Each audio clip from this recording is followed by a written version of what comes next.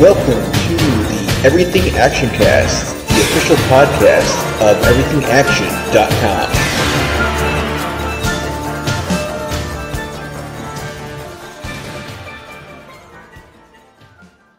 Hello and welcome to the Everything Actioncast, the podcast for the week of August 7th, 2023. I'm your host, Zach.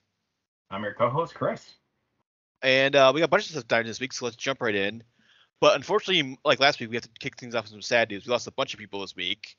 William Friedkin passed away, the great director. One of I think widely considered like one of the best directors of all time, or like definitely like that's like 70s, 80s, like that new Hollywood era. He kind of helped kick it off and delivered some of the best movies in that era. I would say like The French Connection and The Exorcist are the two that like are probably definitely jump to mind for everybody. Yeah, he definitely had a tone that was sort of his precedence in the late 70s and 80s. It was always like dark and moody that I think like defined a bunch of different genres, right? Yeah, I mean horror, action, thriller. Definitely there's one. It was around this right after The Exorcist, but and I think it came out the same weekend as Star Wars, or like around the same time as Star Wars. So it got buried, but it's kind of been rediscovered in recent years, and never considered like one of the best movies of the 70s is Sorcerer, which is a Roy Scheider. It's a bunch of guys. They take this job down in South America to deliver dynamite to I think it's like an oil like derrick that needs to get like blown up to get closed off because it's like a danger. But it's like nitroglycerin. It's like, and it's this like insane, dangerous route through the jungle over like the suspension bridge, and one bump and the dynamite could blow up. Why is it called Sorcerer? I'm not sure. That was like a fantasy movie.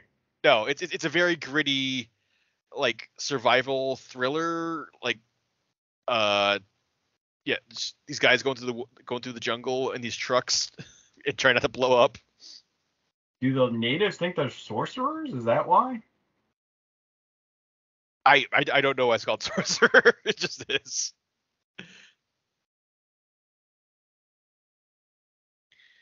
And then he also directed To Live and Die in L.A.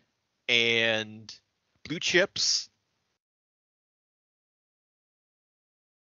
And Blue Chips is the basketball one, right? Yeah, that was like Shaq's first big Hollywood acting debut, and then he obviously was in classics like Kazam and Steel. Yeah. I thought those movies were fun, but then I didn't know any better. One of his later movies that's great is The Hunted, like the Tommy Lee Jones, Benicio del Toro movie. Oh, he did that. Yeah. That deserves a rewatch. Yeah, that's an awesome Tommy Lee Jones versus Benicio del Toro. Sort of like Tommy Lee Jones trains guys to be basically Rambos, and then one of them goes. It's sort of like First Blood, but if Rambo was truly insane, like murdering people. I forgot what was the reason that he was like murderous. I think he went on a mission and then just like lost it because they made it. Because Tommy Lee Jones made them so like deadly and so intense. Like the training was so intense that like Benicio del Toro just like went nuts and started like, I'm still on the mission. Everything's the mission now. I'm gonna kill everyone.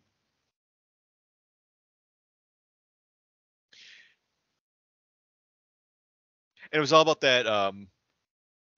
They did like the Filipino knife fighting, like the Sayak Kali. It was all like CQC knives, and they like built their own knives. That was like the whole thing of that movie. It's like you got trained to make your own knife. That's like the best knife. Yeah, I did see that. That mean like they carved their own knives out of like everything. Yeah, of just whatever steel they find. Like carved a knife out of it.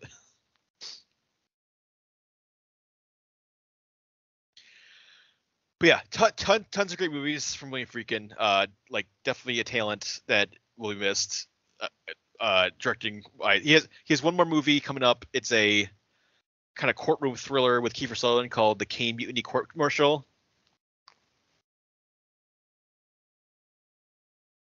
That is coming out, I think, later. It's end of this year, like in the fall. So that'll be the final William Friedkin movie.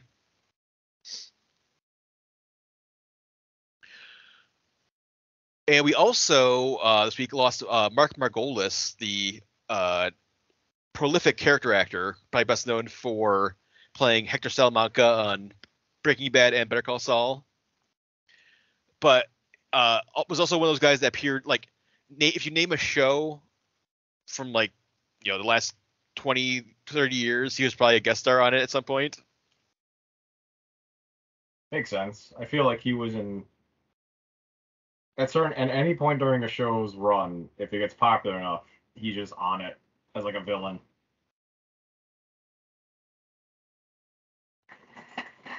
And then also appeared, if you throw back to like the 80s and 90s, he was also in like Hannibal and End of Days and Scarface and Pi and Absolute Power and Ace Ventura. Where was he in Ace Ventura? Oh, he was the landlord. Yeah, yes. I forgot that.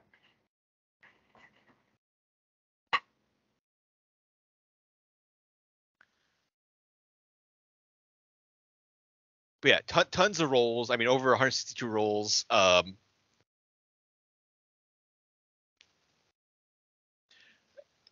And nothing coming up. So the last thing he was in was some episodes of Your Honor, which is the Bryan Cranston Showtime show. As Henry Salamanca. Yeah.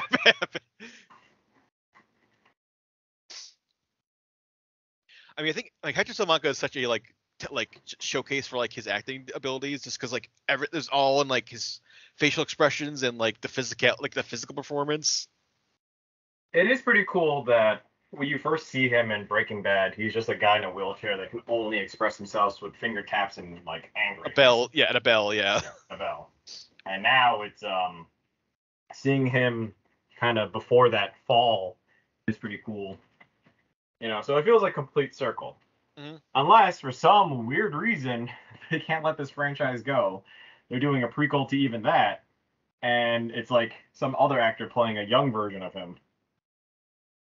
I hope not. I hope Better Call Saul is the end. Like that is the end point of the Better Call Saul, like the Breaking Bad universe. I don't know, man. You don't know the power of money and insane plot holes where there's like time travel and stuff. Give us the version where Walt's fine.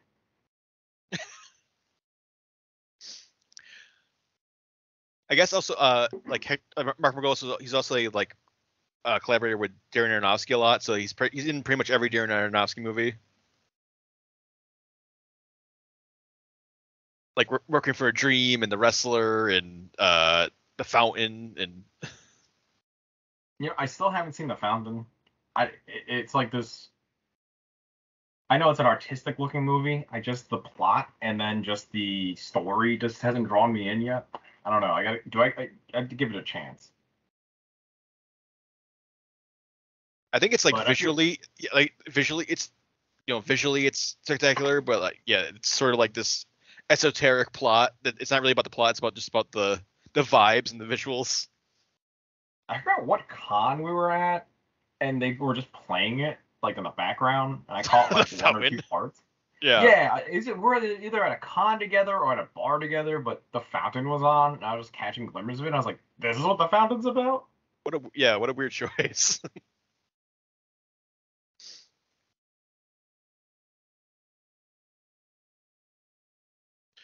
And then also this week we lost Johnny Hardwick, who was the voice of Dale on King of the Hill. Yeah, great character actor. A great character. And did you see the later? Well, it's interesting because like King of the Hill is pretty much like it's kind of the only thing that he's really done. Like he was he was in a couple like music videos, but as far as like acting, yeah, no, Dale was his one thing, and then he was also a producer and a writer on King of the Hill as well. Mm. Well, I was saying, like, because he was a comedian before he got King of the Hill, and then essentially he just adapted that character mannerism as his own. And then he sort of he did like unofficial Dale stuff on his YouTube channel.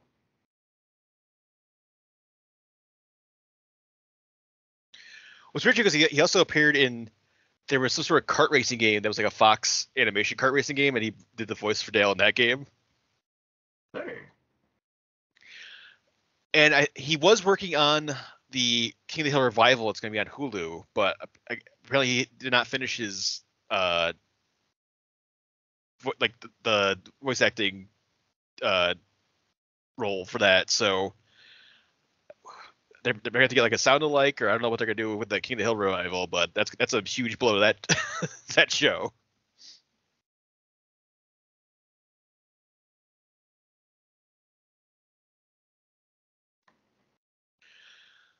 But yeah, so RIP to all three of those guys. You know, huge losses in the world of like character acting, voice acting, directing.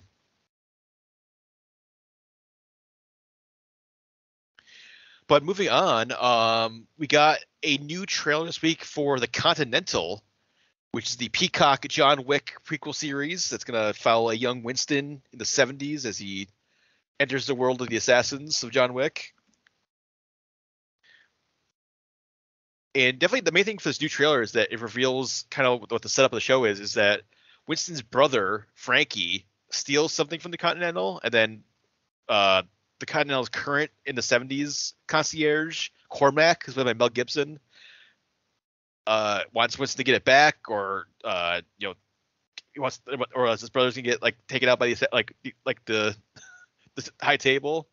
But then it seems like Winston is like getting a bunch of people who aren't associated with the high table to like go up against the Continental. So he's fighting them to start with, but then he's gonna somehow end up being the guy who runs the Continental in New York by the end of this. It's probably some agreement. I'm guessing it, like, his plan sort of goes right and then sort of goes wrong, but then it's like, okay, well, he's supposed to be clever, and I also feel like he's gonna betray his group. Yeah. Say like, oh, okay, the safer option is for me to be the now head of the Continental. I'm gonna guess he kills Mel Gibson, and then it's like, oh, you have to take his place now. I don't think that's how that works. I feel like the high table would be like, we're just gonna kill you, just appoint another manager. Yeah. But it's gotta be something else, some other. Or it's like, deal. Yeah, he impresses the high table with like, oh, you managed to get all these people together to fight us, but let's put those skills to use for us, or it's like, I feel like you're giving him too credit. Yeah. I feel like it's gonna be something more sinister, like how he portrayed John, and we thought it was some big plan, but yeah, no, I don't think it's a big plan. I think it's seriously just like he panicked and was like, oh, this is the better option. Or it's probably like his brother gets captured or is about to get killed. It's like either like join us or kill your brother, like that, because that's what Donnie Yen's deal was. That's why he was like always still under the high table, was because they had his daughter hostage basically. True. I also feel like it's not quite like, I don't know. He never mentions his brother in the series. Yeah. So that's why I'm like, tacked on. Yeah, I don't think Frankie's making it through these 3 episodes. But I mean, action-wise, looks pretty awesome. It's got like all the crazy John Wick characters and assassins in action you would expect, hopefully. And it's going to be 3 episodes. Each episode is going to be basically 90 minutes or more, so basically 3 movies as a limited series. And it's going to start September 22nd on Peacock, and then each week after that for 3 episodes. So definitely excited to check that out. Hopefully it lives up to the John Wick universe. And then we also got the trailer for season, I think, 14 of Archer, the final season of Archer. I can't believe it's here. Yeah, after all these years, it's finally wrapping up. It's the one last job or one last series of missions for the agency, as they're known now.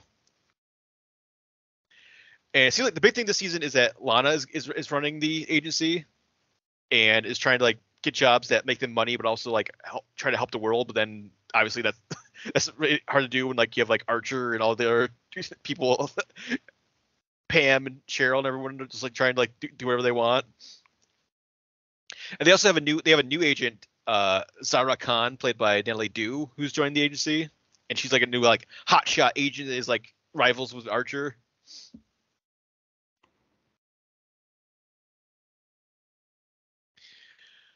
But yeah, I mean, it looks like typical Archer wackiness going on. Definitely interested to see how they're gonna like wrap everything up and like see how the show is gonna end. Yeah, I wonder.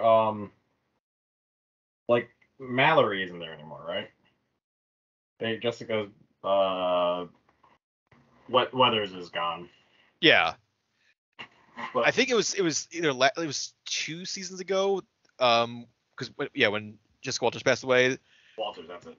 basically Mallory kind of like left the agency to like the crew, and it was like, hey, I'm done. Like you guys run it now. I'm retired.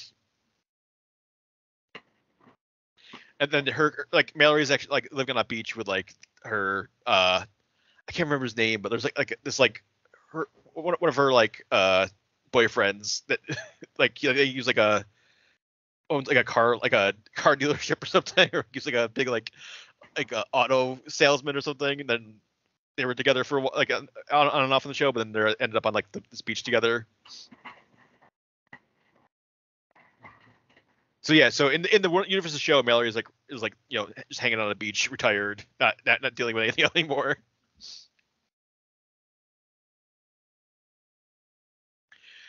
But yeah, the final season is going to kick off August 30th on FX, and then FX and Hulu the next day. Have you been keeping up, Chris, or are you like way behind? Or I'm way behind, way behind. Have you gotten to like even like the coma seasons? Nope. I just didn't bother because I was like, I'll get into it later, and then I just let like time pass. Mm-hmm. A lot of time pass if you can't tell by now. I mean, 13, 14 years in it. I mean, it's still good. I mean, it's still like super clever writing, and the cast is amazing. So it hasn't really dipped. I mean, some people didn't like some of like the coma seasons because they were like exploring different genres. Like one was like a Star Trek show like season, and then one was like a pulpy like adventure season, which some people wanted to be back to more of like classic like spy Archer. But I thought all those seasons were pretty fun because it was a fresh spin and everything, and like all like, these characters in like different settings and getting to do like different things like Archer Noir and then they had like the Archer Vice season, which is great, like where they were all just like trying to they became like cocaine dealers for a season.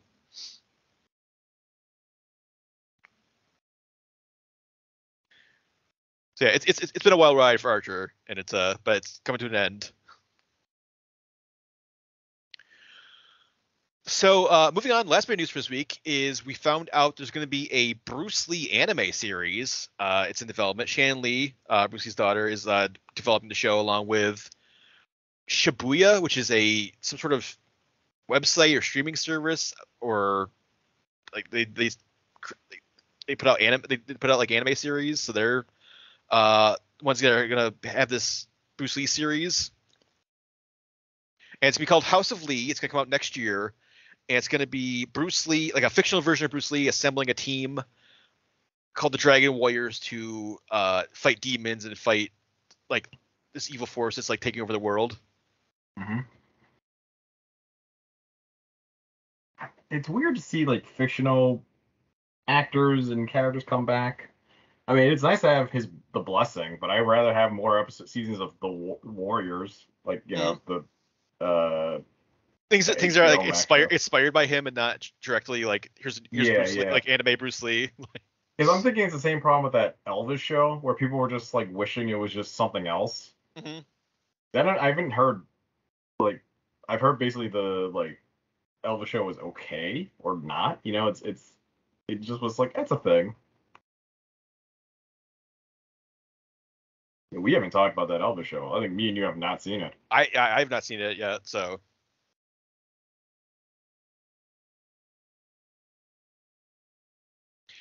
I guess this Shibuya site, I guess, I don't think it's a streaming service. I think you just go to their site and then they have Just shows. animation. they have their main show is called White Rabbit. And I guess like that's what like Shanley saw White Rabbit. It was like, oh yeah, these guys can do like a crazy anime show about my dad. I guess so. I guess you sign up. I don't know if there's like a. Doesn't look like there's a fee or something, but it's kind of a weird, definitely a weird, like place to put like a big like Bruce Lee show. You think it'd be like Crunchyroll or something? Yeah. Bruce Lee isn't fallen out of public view where we don't know who he is anymore, and they just kind of made a random show because it's like easy licensing. I imagine the licensing for Bruce Lee wasn't cheap. You know, it wasn't something I don't know, like it still cost money, you know, and like it ended up on Shibuya. Like it's probably popular in some other country, just never heard of it in America. I don't know, maybe we're just out of the loop. Yeah. But yeah, you think it'd be on like a Crunchyroll or something, or yeah, that makes more sense. But yeah, it's gonna be next year on this Shibuya site, and there's gonna be a trailer in front of the 50th anniversary of Enter the Dragon. There's gonna be special showings this coming Sunday and also next Wednesday are gonna have. You can watch a 4K, the 4K version of Enter the Dragon in theaters, and you can check out this. They're gonna have like the full trailer for this House of Lee show in front of that. And hopefully we'll see that we'll get the full trailer online soon after that or sometime soon, because they just put out like a teaser trailer. It's like seems like it's very like unfinished. It's like sketches and like unfinished footage. So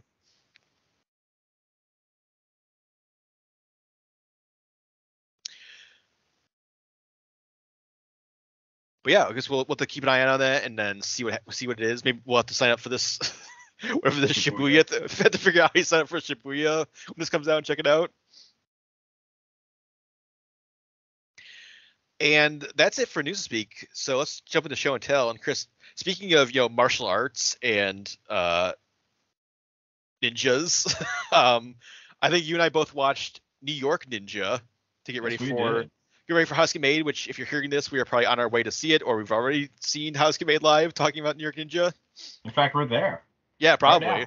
Right But yeah, that's the shit because we're going to the New Jersey live House Get Made show, and that New York Ninja is the movie for that show. So we had to do our homework and check that out. And man, I had seen the Red Letter Media. They did like a best of the worst spotlight on it, but that still does not prepare you for like the entire movie. It does not cover a lot, right? You are just blown away. But like I said, I think I mentioned this when I talked about it last week. They lack a lot of like extra scenes to explain things, and what they cobbled together still wasn't good. Like it's like it's not a coherent plot, and it's upsetting because it's like if they had a little bit more money in the budget to add things, it might have been good. But again, it like messed with my brain because what they did was amazing for how hard it was to get there, right? Mm-hmm. But you wish there was a little bit more so your brain doesn't just rot. So basically, if you don't know, New York Ninja, it originally got shot in 1984. This guy John Liu shot it. He was like directed and starred in it. and then for whatever reason the footage was abandoned. There was like 6 to 8 hours of footage that just got left on a shelf with no audio, no script, no storyboards, nothing. And then Vinegar Syndrome, who's distributed, they've put out a ton of like cult and weird movies on Blu-ray. I think they did like a Miami Connection and some other movies like that. They found the like raw New York Ninja footage and then had this director Curtis M. Spieler come in and try to figure out a movie, try to get this footage into like something that resembles a movie. And then they had to dub in all the audio and all, so like new music. They had to get a bunch of people, like they got like Don the Dragon Wilson and Cynthia Rothrock and Linnea Quigley to like dub over the footage because they had no, like this footage they had no audio whatsoever. So it's a crazy mess of a movie that they got like it is like so Vinegar Syndrome just had to basically figure out like how like what we have to like make this into like something that like is like kind of coherent, and they kind of, but then still not. Like, yeah, it's crazy. It's crazy that like this is like the most coherent footage they could get out of like 8 hours of raw footage. That's another thing, right? That is a bonkers problem where essentially they have all this footage, a good amount of it they couldn't use, and then they just cut it down to an hour and barely a feature-length movie. Yeah, but you had to they had to guess about the plot because they had no guidance whatsoever as far like no script. It's basically you got handed like 8 hours of nonsense, and you have like turn this into a movie. You have no script, no footage, no audio, no storyboards. You have no idea like where this came from. You just have to like turn it into something like as recognizable. Best as they can. Yeah.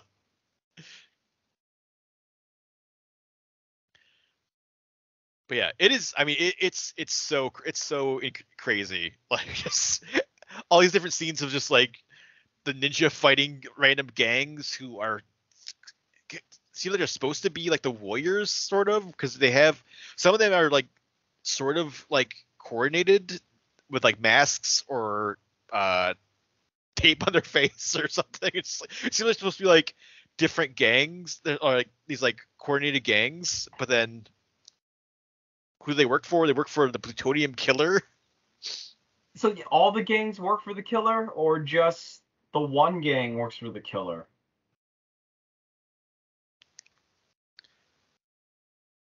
Yeah, the Plutonium Killer who powers up by opening a briefcase full of plutonium, then that like burns him, but also gives him powers.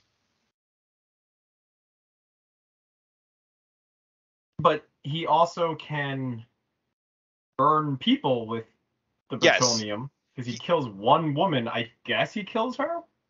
Well, I don't think he doesn't kill her with like his burning powers. He strangles her. Yeah, right. But he does. Okay. He does put he puts his hands on her back, and then her back starts burning because he has like he's radioactive. And then he uses like but his main weapon is darts. Like he has like poison darts or. Oh, I forgot about that dart. It's like one scene. Well, that's like his main weapon for like the whole movie is that he is like just like right around his limousine and just like shooting people out the window with his dart gun. That happens in one scene, Zach. Just one scene. Right, the cameraman. Yeah, that's it. And then we never see that dart thing again. I feel like he like pulls it out a couple times. Who does he use it against? I don't know if he uses it, but he just kind of like is like, I have this dart gun. Like, no, that's just one scene. Doesn't he use it when like the guy when he drives himself to like that meeting with the one gang, and then he fights them for some reason, but then they're like, oh, go find me more women or something. No, he shows up as the fake driver. Yeah, and then he has a gun. And then the ninja shows up and ruins that. And then like the other gang can't figure out if they should kill the boss or fight the ninja. Is that the scene where they throw like the tennis net on the ninja? Yeah. And then he does like a crazy like reverse, like he does like a reverse jump, like 50 feet in the Onto air. the Raptors. Yeah. Yeah, That's the same scene, Zach. Like that's not yeah. like another part. And then Mhm. that's like at the like third act. And they cram as much as they can in that last part. Like that's how it starts in the third Yeah. act. Is like the gang going, "Hey, we're getting sick of listening to the plutonium killer. We want to know who you look like for some reason." And then they were gonna like kill him to be in charge of the gangs. Hmm. But then we still can't figure out where they're storing these like people in that warehouse by the ocean or like by the sea. Yeah. So Or the plutonium killer is a serial killer, but he also is like a human trafficker because he's abducting women and locking them in a lair, and then he's selling. occasionally murdering one or two of them. Yeah, and he's selling them to a British guy called the Pale Man, but the Pale Man is actually an Interpol agent who wants to take down the plutonium killer and also rescue the women. But his plan is to just let the women be tortured and like held in this dank dungeon for like God knows how long until he gets enough women to rescue. Like he's not doing anything. Like he's just coming back to like the plutonium killer and be like, I need more women, give me more women. And so like more and more women are being like kidnapped, locked, like tortured, locked away in this dungeon, and then at some point the Pale Man will help them or like finally start like arresting them. Maybe, but this is after Interpol has been like keeping tabs Yeah, on that's yeah the plutonium killer. yeah the Pale Man is an Interpol agent. He's like I work for Interpol, and, like because at one point he finally tells like the detective and the ninja like hey or some he tells someone like hey I work for Interpol. Like, I I know where should they stop I some know of where these murders. yeah.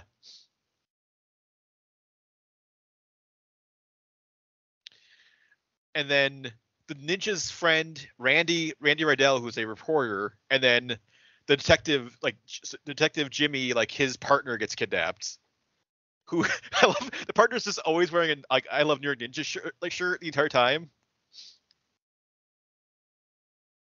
The partner. The one like the woman who like has like she's wearing like I love New York Ninja shirt, and then she does like the when they're in like the lair at the end, she does like a Oh little wait, bit of isn't karate. she the reporter? No, there's two separate characters. There's like the reporter, and there's a the detective's partner who wears like is wearing So she's like a yeah, red the skirt, detective and then she has like partner. I love New York Ninja Who? shirt. Yeah. So, but she's supposed to be dressed up as a ninja fan. That Yes, was like the sting operation. yeah, and But that's who Cynthia Rothrock voices is the yeah, yeah. partner. You know what's crazy? It's like at certain scenes, you can't tell the difference between the reporter and then the detective. They look Yep. almost alike. Hmm. And also the ninja's like murdered wife is also like kind of looks the same as all of them too. They all have like kind of they're like all kind of similar looking. Yeah. And it's confusing because when we're trying to figure out like, oh, did something tragic happen or like how does the reporter know kung fu now? We're like, what? Well, I do love that like the partner like the police partner like her one she has like a fight but she's doing like she's fighting by Cynthia Rothrock but she's doing like very like karate 101 moves of like that's my purse ha ha ha. Like, Yes. It is like self-defense training fighting mhm. against I don't know, like kindergarten trained gangsters because I am dumbfounded that these guys were able to corral all these women. Mhm.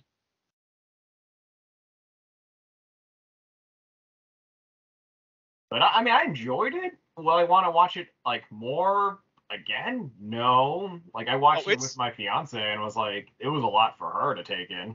yeah it's definitely worth watching once if you especially if you love like Miami Connection or like Dangerous Men, that kind of movie. This one definitely felt more like Dangerous Men to me, where it's just like Yes, yes. it's just like absolute nonsense of like how did someone make this or why did someone make I this did or this one make this? like But that's the problem. So when you ask yourself, like, this wasn't intentional. Whoever made this originally was like, I can't honestly finish this movie. Like, I'm just gonna dump the film somewhere. And like, good for them. Because holy shit, I couldn't imagine that version of the cut, right? Mhm. Then you get Vinegar Syndrome, who just like, great, let's make a movie with this. We paid $1 for this film. let's just compile the best of footage Mhm. and see what we get. But it's like the effort it made still wasn't good. It's like a great movie to watch to appreciate editing technique, right? Like to see how good they edit it. But it's not good in a way that's like entertaining. Because at least Miami Connection, it's got a good like original soundtrack that the movie made, Yeah. and then it's got like a hilarious like filming production problem and ego like acting, because this movie's also an ego project too. The Mhm. main ninja guy, the main character, is also like the co-producer of this. So And the original director and the star. yeah, so It's it's a like classic written, directed, starring, produced by this one guy. it's like a vanity project that obviously like I get it, right? Mhm.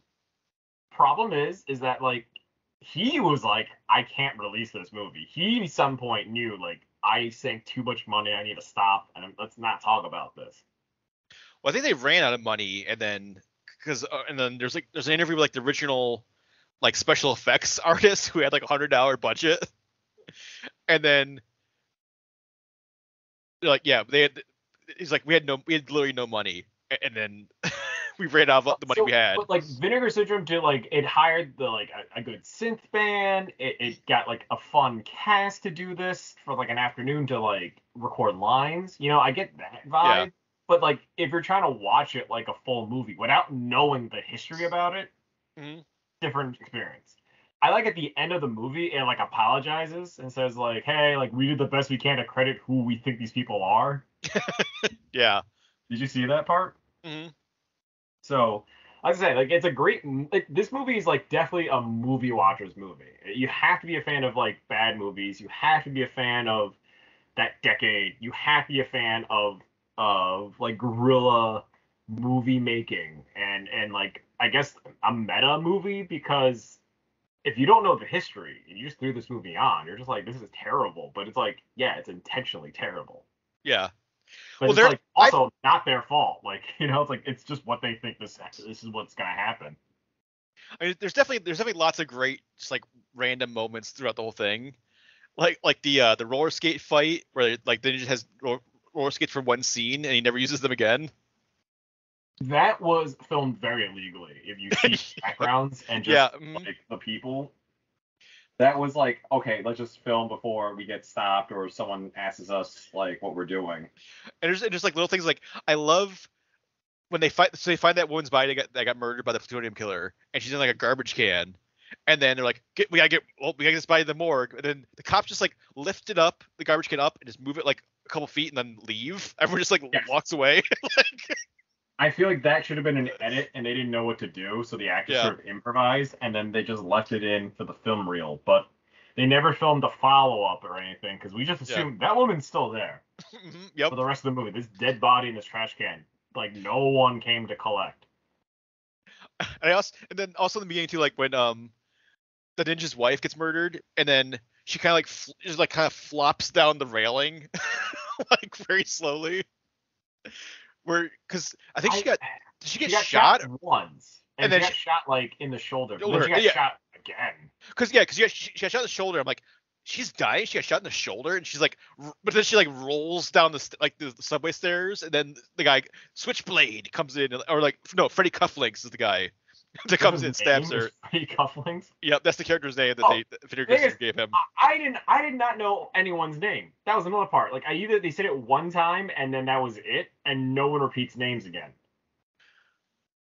Well, you learn everyone's name during the credits, but then you get to see like who voiced them. And then because I think Vinegar Syndrome came up with all these like random names, except for they knew John Liu, and then they knew Nita, because there's balloons say like I love you, Nita, after she's murdered.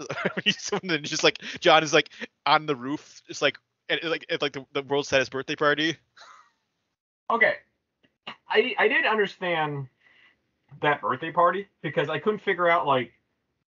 I think John Liu's Chinese, so it's like, oh hey, like did his wife not understand who he is either, and was just like, yeah, you're Japanese. Here's like ninja gear and a katana. Like I was confused by that, but It was to surprise him that she's pregnant too, and then it was like, here are some swords to bring to the house. Well, I think it was her birthday party, or was it his birthday party? It was his birthday party. It's his birthday. And that's why he smacked. That's why she gave a photo of herself to him. Yeah. And But then the balloons all say, "I love Nita," or "I love you, Nita," or something.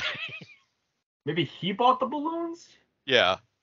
We still don't know. Like, he doesn't see the body. It just sort of happens like that same day.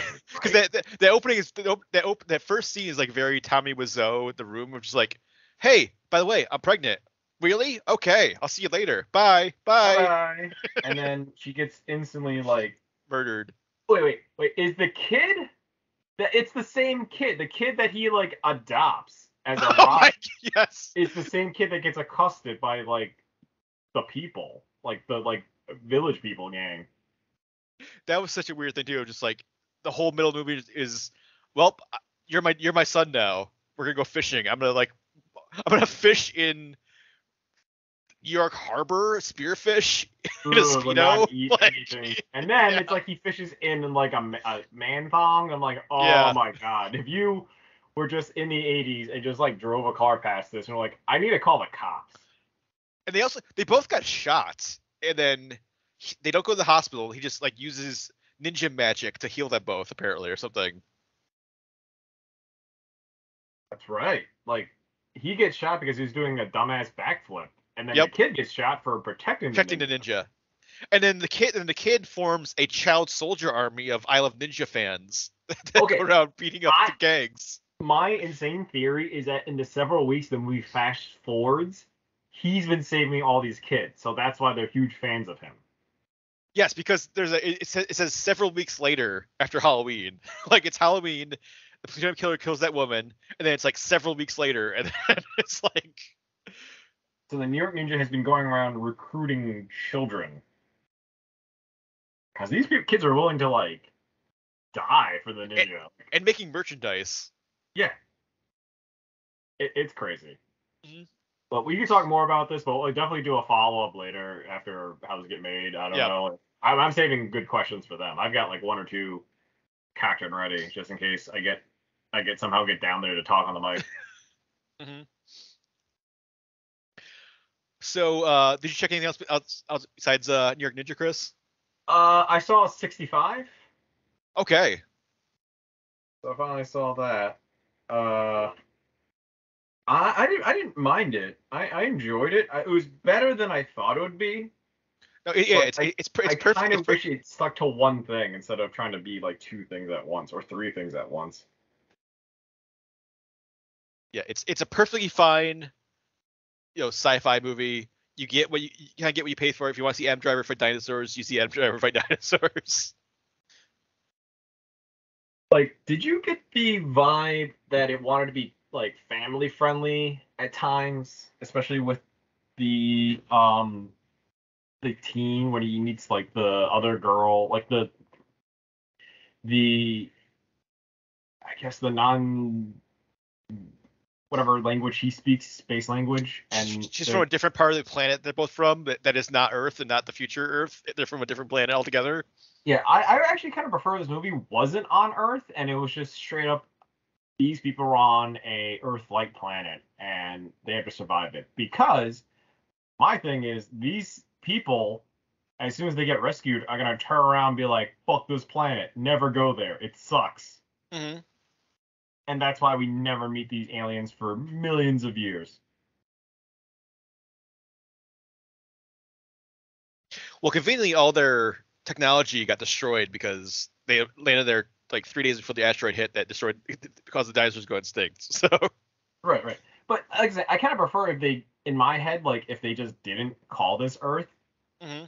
and then they leave it alone as a alien planet. Like, it's a very high concept. It's also very disconnected, but there's enough about the movie that you can just assume this is the future and be fine with it.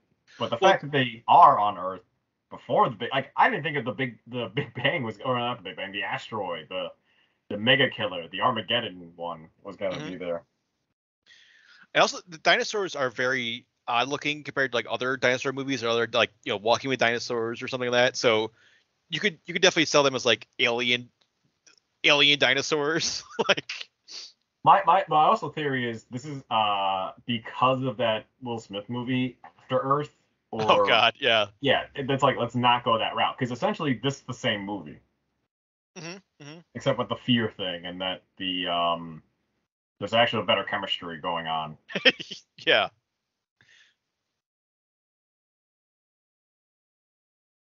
Also, I had this sad idea that at the end, like Adam Driver was gonna die. Like he just sort of passes away. He's happy.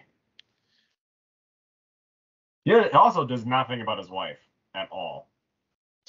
Oh yeah, no, it's all about his daughter. I thought maybe they'll have more family moments, but no. Like that wife character is in that one scene, and then you see her hands in one other scene, and that's it.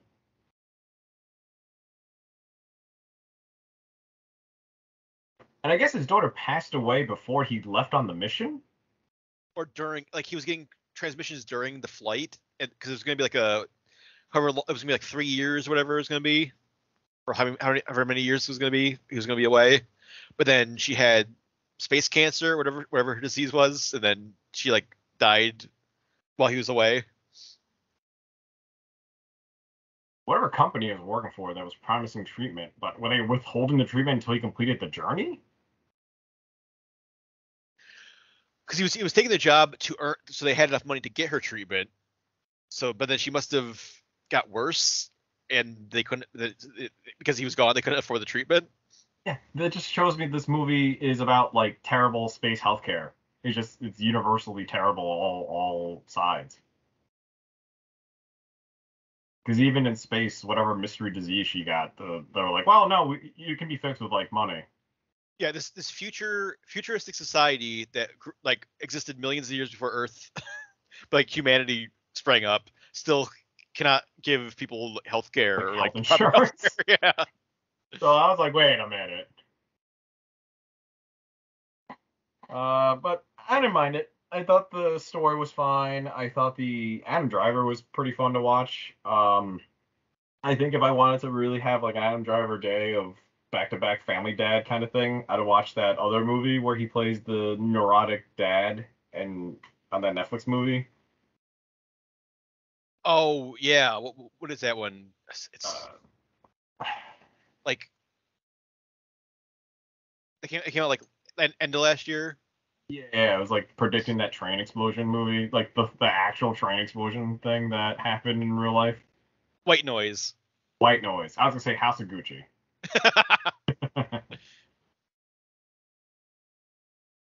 But yeah, White Noise. I feel like Netflix was like sort of like, huh? What do you want to see? Huh?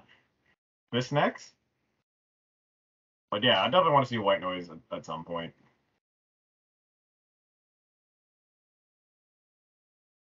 So anything else, Chris? Uh, that's about it. I think I'll save a few to talk about next time. I still gotta finish Fubar, and I still gotta watch Secret Invasion, but I'm more into Fubar than Secret Invasion.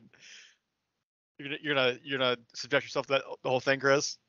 I have to. I'm only like one episode in, and then I was like, I don't know about this, and then I need to just watch it just so I can catch up in case Loki does a reference or some bullshit.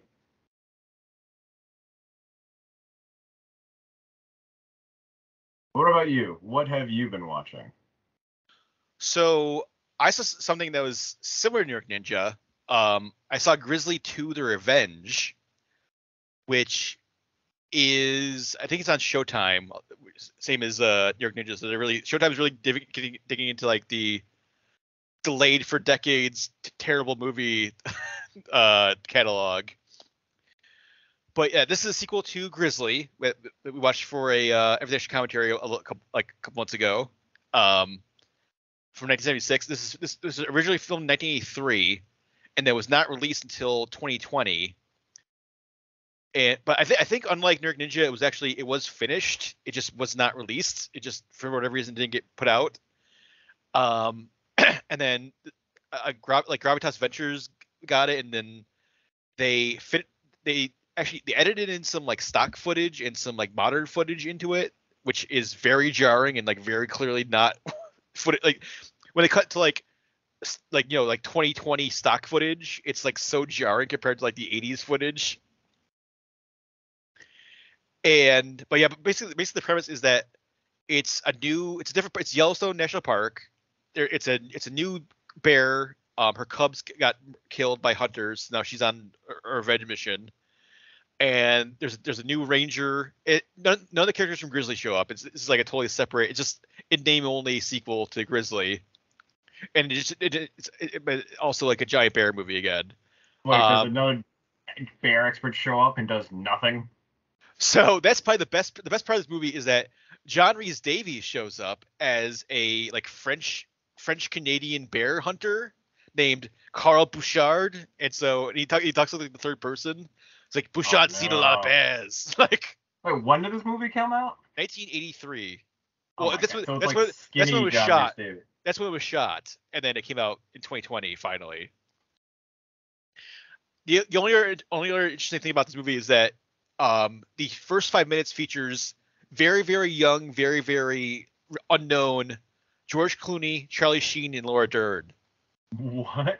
So they're like these like kids going to, because the whole premise of the movie is that there's going to be a giant rock concert in the Yellowstone, but then this bear starts running around, and so like the chief ranger's like, we got to cancel the concert, and then there's the woman who like apparently owns the park. She owns Yellowstone or something. It's like, no, we're not going to cancel this concert. It's going to make us a ton of money. So they're trying to like stop this bear before like because like thousands of kids are coming to this rock concert, and there's like a giant grizzly bear running around. But basically, Charlie Sheen, George Clooney, Laura Dern are kids going to this concert, and then in the first 5 minutes they all get murdered by the bear.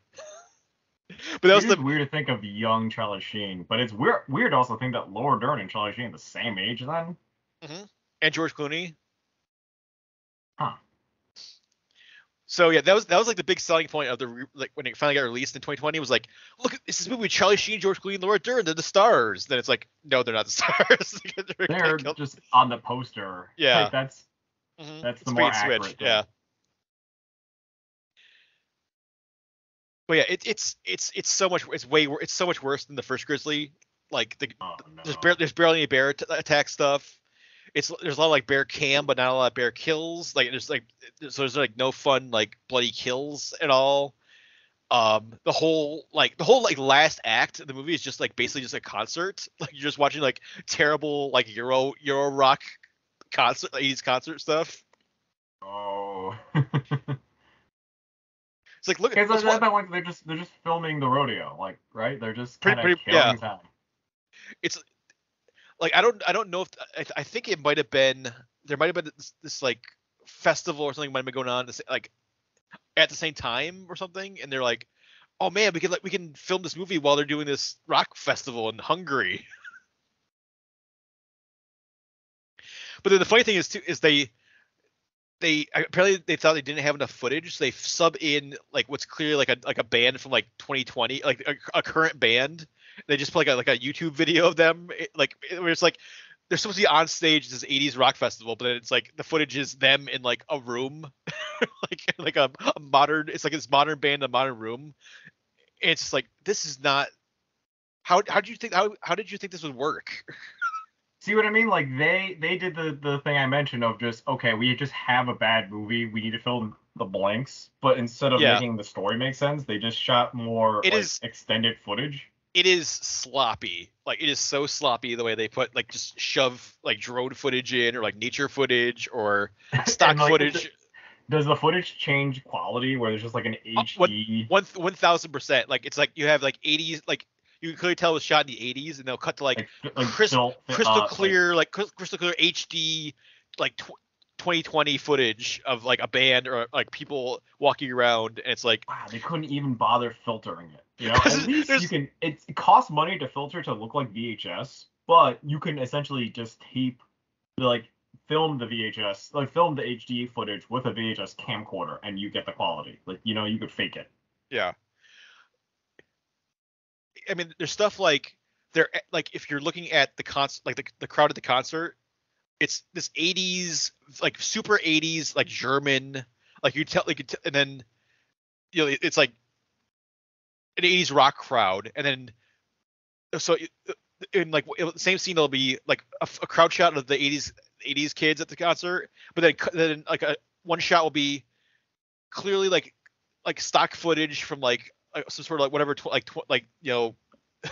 film editing software they had of like Gen Z millennials that are dressed not dressed like the 80s at all, and clearly not in the 80s. And it just totally like incongruous. does not match anything. It's so terribly done. The whole movie is just terrible. It's definitely a waste of time. That's unfortunate. I would say maybe if like that first 5 minutes with like Charlie Sheen and Laura Dern and George Clooney is on YouTube or something, watch that. Or if someone like clipped together all of like John Rhys Davies scenes, because he's the only thing that has any sort of like crazy energy going on. this like French Canadian bear hunter. But yeah, everything else is just so boring and terrible and sloppy. Definitely nowhere near as good as like the original Grizzly. And Grizzly's rough. Yeah. I think Grizzly's a fun beginning. Grizzly's already like a Jaws ripoff, and then this is like. But okay, the saving grace of Grizzly 1 is that the grizzly bear becomes a crazy dark stalker force. Like it just suddenly becomes a slasher villain. Yeah. Mm-hmm. Slasher villain, that's right. And we're just even surprised because it's clever. It's not just, oh, you fucked with the bear and it's there, like no, it like hides it. Remember the one part it hid under a waterfall somehow, like on its hind legs, and I'm like, how did it do that? And then like waited for like the one deputy to like get undressed and then killed her. Yeah. Yeah. If Grizzly 1 is like Jaws, this is like Jaws the Revenge, but like not even the same level as Jaws the Revenge, because it's like Jaws the Revenge is at least like crazy and ridiculous. This is just boring and terrible. So definitely skip Grizzly 2. Don't get lured in by the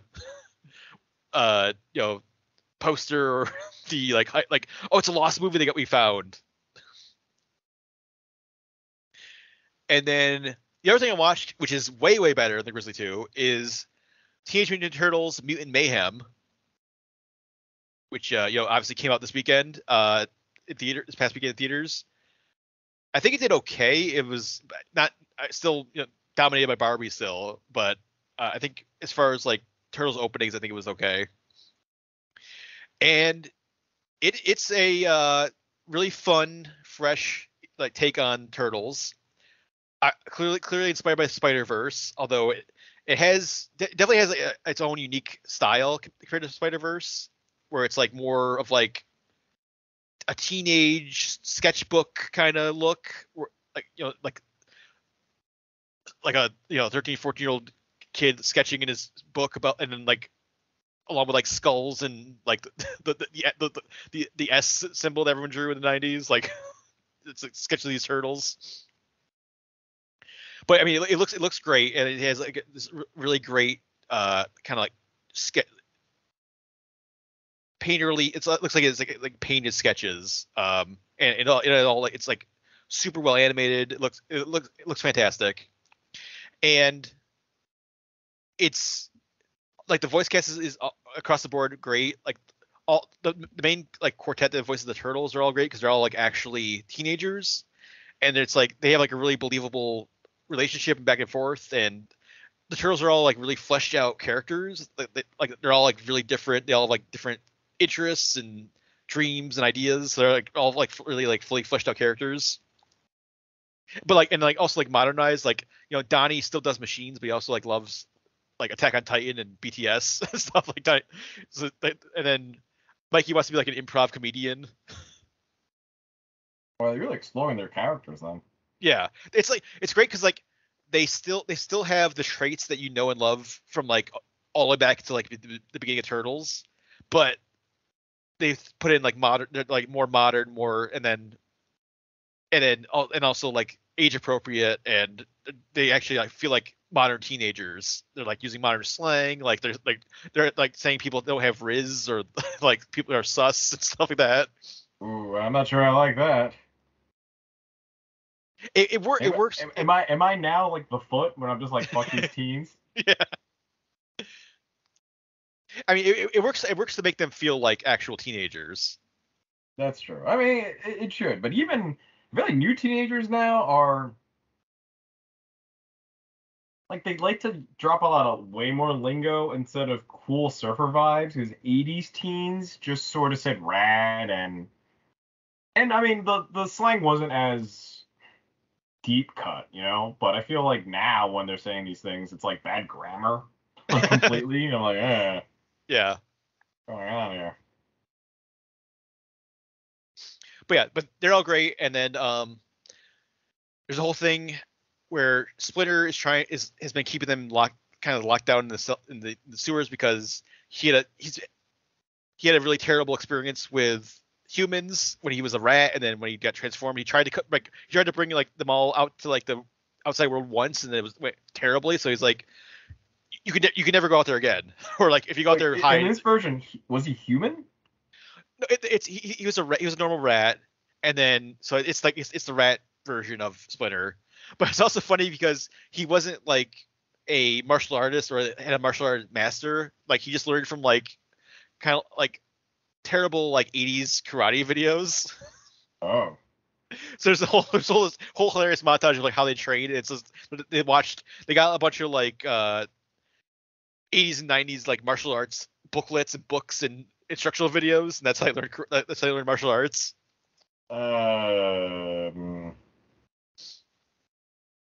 It's funny. Okay. It's funny. It's funny in the context of the movie. Like it's a really funny montage of like it's especially when you think it's gonna be like a sacred school and all that. But I guess now that doesn't mean that the turtles and like the and then the Foot have like a relation, because there's no Foot in this one, right? No, not in this movie.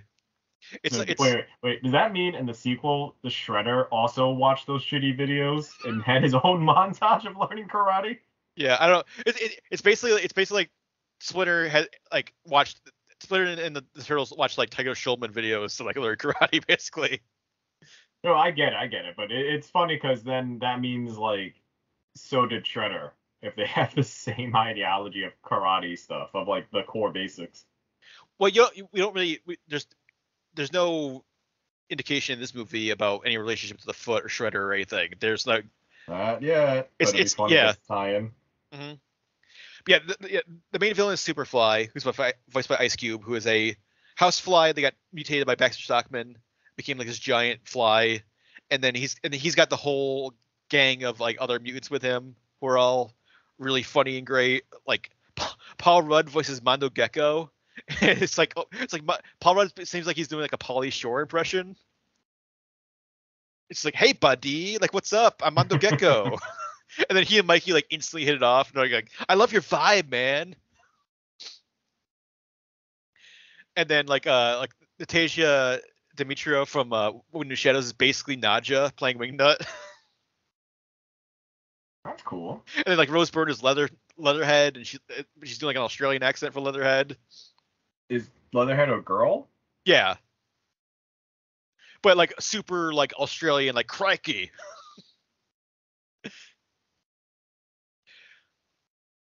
So yeah, all that stuff's fun. All the when they meet all the mutants, that's all fun. Just overall, just like a super fun like Turtles movie. It definitely nails like the like what do you want from like the characters and like the style, but like definitely doing something new and interesting and fresh with it.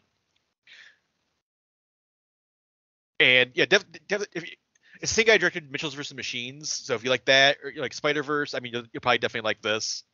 Soundtrack's also great. There's a lot of like 90s like hip hop in it. But also Trent Reznor and Atticus Ross did like a new score. The score is amazing.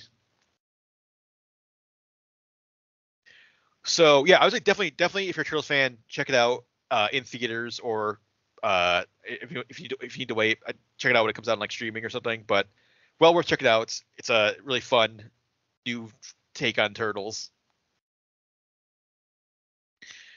And then that's it for me this week. So we wrap things up. definitely head over to the site. We've got all of our usual features there. We got all the trailers talked about. You can watch the French Connection if you want. If you want to pay tribute to William Friedkin, you can watch the French Connection on Everything Action. I've got a written review of Turtles if you want to read a review of that. And all of our usual features and news and everything is up there as well. Head over and check all that stuff out. And so for Chris, I am Zach, and we will see you next week.